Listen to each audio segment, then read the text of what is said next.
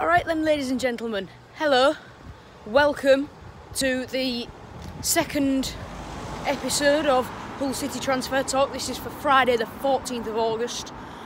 Today we're going to be talking about Angus MacDonald leaving the club, couldn't agree on a new contract, Jordy de Wijs' move to LA Galaxy getting blocked by the club, and the signing of Richie Smallwood, and a lot more rumours as well. And we'll be discussing squad numbers, because the boys have started pre-season now, which is very nice, very nice. Got some new signings in, it's all very good. And I've invested in a new bit of equipment. Last week it was annoying me having to change hands all the time, so I've got myself a little tripod selfie stick thing, which I can just put my phone on, and yeah, it's a lot windier than it was last week, so if you hear a bit of wind feedback, I'm sorry. But let's crack on then into the things that have happened this week. I've got it all written down on a sheet of paper here, and I have been away this week, but I've still been keeping up, don't you worry. So we'll start off then with Angus MacDonald leaving. Now, it's not someone who I wanted to see go. It's certainly less than favourable that Angus has left, because if de Wijs left, he would be in my list for who could take the armband. He looked on it straight away once he came back from his I think it was like 22 months out. He looked on it straight away against Charlton. He was ready to put his body on the line. And that's what I like from him. There's a reason Nigel Adkins made him vice-captain. And it's disappointing that his time's been limited in a Hull City shirt. He described it on Instagram as a rollercoaster of emotions. And it certainly was for us fans as well, seeing him have to go through everything that he's gone through with his deep vein thrombosis and then being so close to getting back. Pre-season last year, he was there, he was recovered. He was just doing some running about with the fitness coaches. He came over to me and Ethan. And, well, then he was so close. He was about 2 weeks away from a return to full fitness. And then he gets diagnosed with cancer, which doesn't help out anybody really. But yeah, Angus, I'm sad to see him go, because he was a brilliant player. At the start he was a bit rusty and wasn't very good, but Angus, you could tell why Adkins made him vice-captain, why Adkins put his faith in him and signing him once the season resumed last year. So Angus, good luck to you wherever you go. I think he'll end up at a championship club somewhere. Apparently it was to do with length of the contract, which you couldn't agree on, because the club were only offering 2-year deals at this point, or 2 or 3 year deals. The club only offered Angus 2 and he wanted 3, and it's very similar to Willian, but with less money. Wanted a 3-year contract, was only given a 2. So Willian's joined Arsenal and Angus MacDonald has left Hull City. But Richie Smallwood is who we're going to move on to next. He signed, very pleased with that signing. McCann said he wanted leadership. McCann brought in leadership.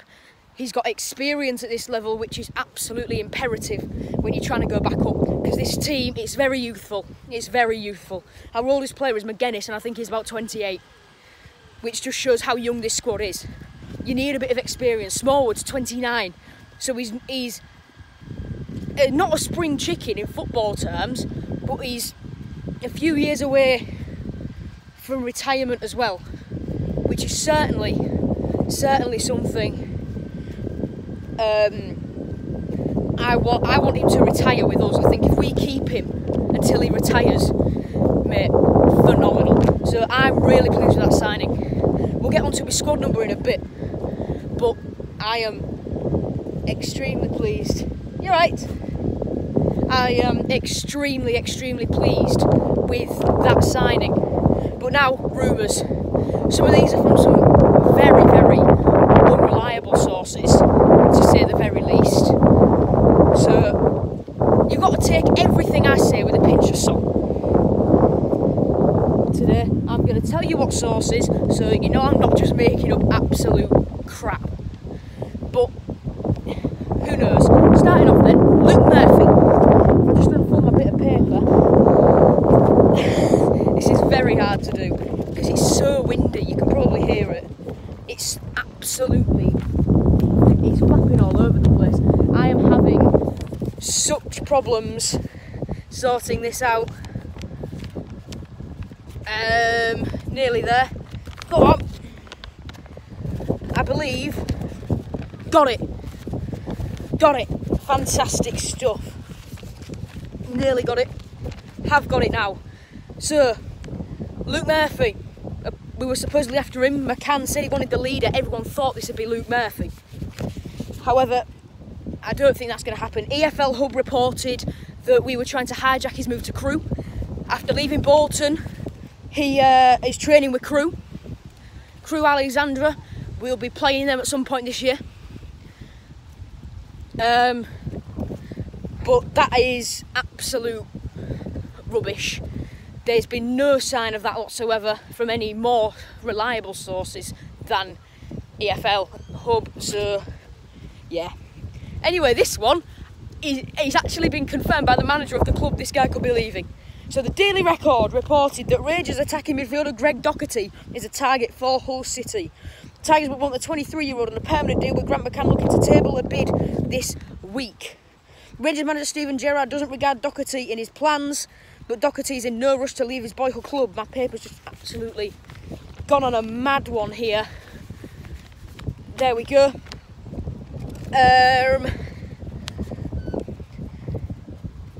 Docherty joined Rangers from Hamilton Academical in 2018 and has been on loan to Shrewsbury and Hibernian. Both Shrewsbury and Hibernian are interested in buying him. So, Gerrard, Steven Gerrard, Rangers manager, has indeed confirmed that Greg Docherty is in talks with us. He said after the match on Wednesday, when they beat St Johnstone 3-0, it was Tuesday or Wednesday, that he was in talks with us, and he said earlier on, I think it was last night, that he's still in talks with us, which is certainly very, very nice. Next up, Hull Live reported something. Hull Live reported something from an unreliable source on Twitter called Teammate. I can't exactly kick a ball at this point. Listen, fans, come on, Hull City! Come on, Hull City! Anyway. Oh, for God's sake. Oh, come on, anyway. Come on, Alamo! I'm trying to report transfer news here. Come on, you gunners! Come on! Come on, you gunners! Harris, bugger off! Listen, guys, I am white. Right. So, us and Peterborough United. Once I've finished, I'll come back round. Doing a transfer talk thing. So Hull City and Peterborough interested in Nottingham Forest striker Tyler Walker. Now, Hull Live reported on this, Hull Daily Mail. However, the original source was somebody on Twitter by the name of ex-agent James Goodwin. So it's probably absolute crap. And today it's been revealed that Lyle Taylor is having a medical with Nottingham Forest. So that could free up Tyler Walker to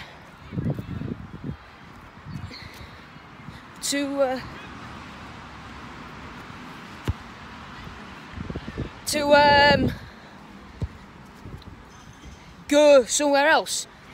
Lincoln are also interested. He's got a very good record in League One, scored plenty for Mansfield and some for Lincoln as well. So it's very, very decent. You never know. It's probably absolute rubbish, but you never know. Another one from EFL Hub. We've got a number of EFL clubs, including Grimsby, us, Portsmouth and Leyton Orient, are keen on bringing Craig Noone, ex-Cardiff midfielder, back from Australia, currently playing for Melbourne City.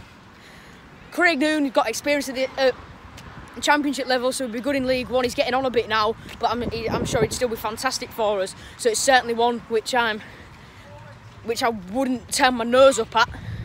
If he was to come in, he'd had some very good experience and would possibly be a replacement for Leonardo da Silva Lopes, because Leo hasn't turned up to pre-season training.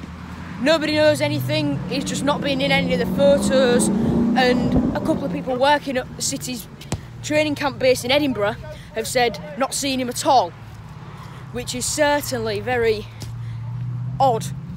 And Leo, as I reported last week, has been targeted by West Brom and by Leeds, and I think he's sort of angling for a move now, Leo. So yeah, if Leo goes, it's a bit of a sad one, but good luck to him if he does. But yeah, Craig Noone, I think he'd be a decent signing, to be fair. Craig Noone, decent little player, and certainly wouldn't turn my nose up at that.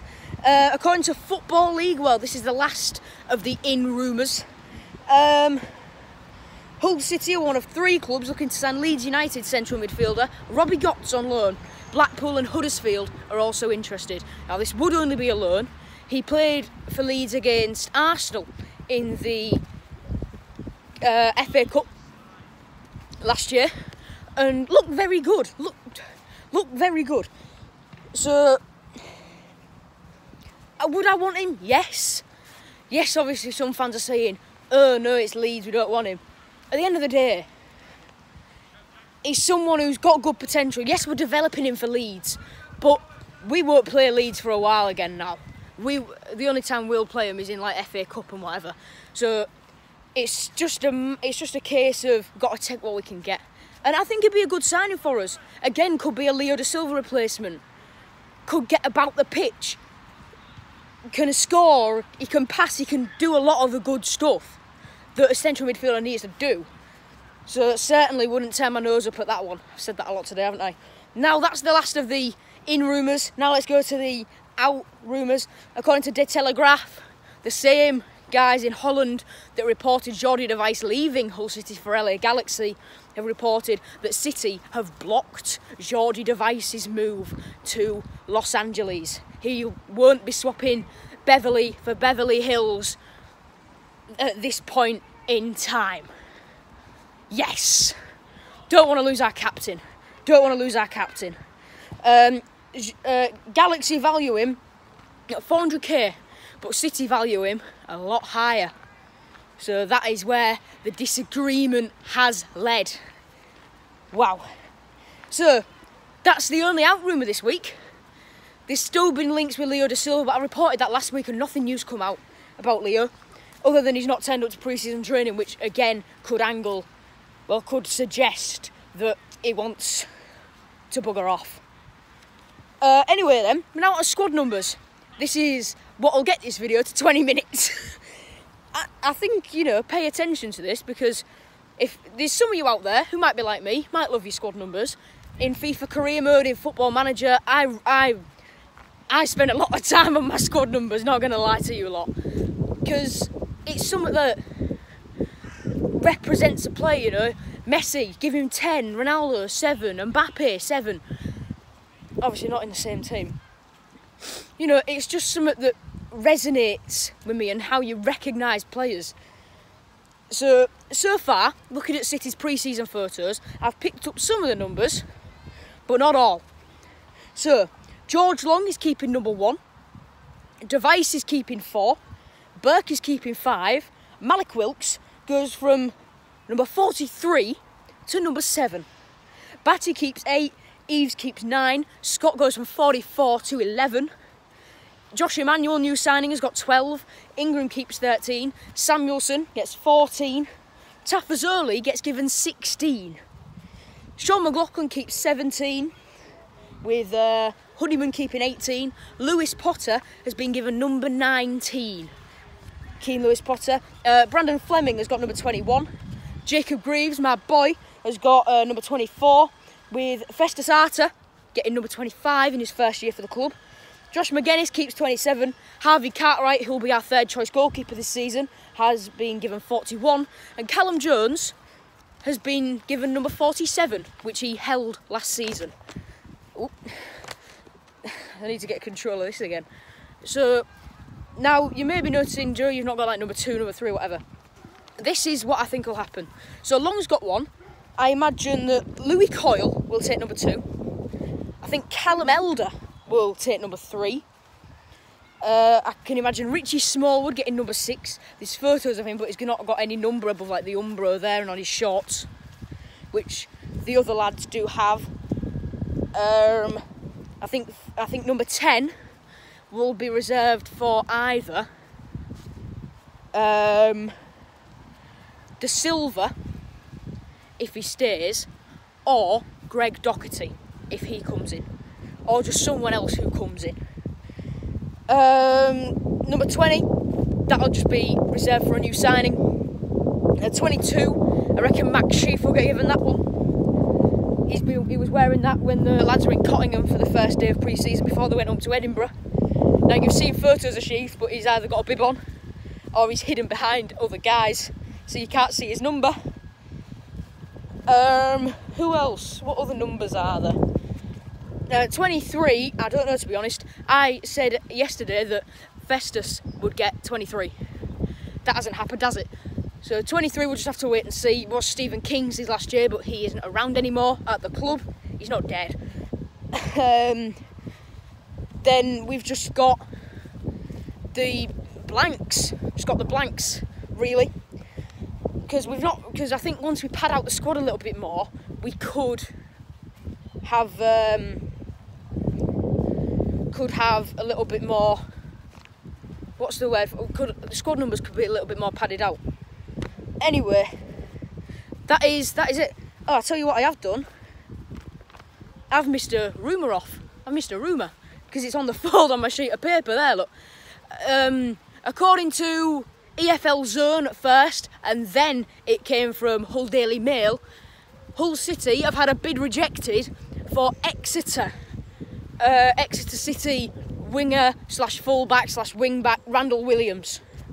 Now Randell, he was very good for Exeter in League 2 last year. Made it in the team of the season, was very, very decent for them. And obviously, Exeter didn't go up. And he wants to move on to bigger and better things. Rotherham are also interested. Nobody knows how much the bid was that City had rejected, but Ehab splashing the cash. I passed a yacht on the motorway today coming home from North Yorkshire, where I've just been staying in a cottage. Was that Ehab's? Nah, I'm only kidding. Anyway, that is it for Hull City Transfer Talk for Friday the 14th of August. Thank you all ever so much for watching, and I will see you all later. Bye!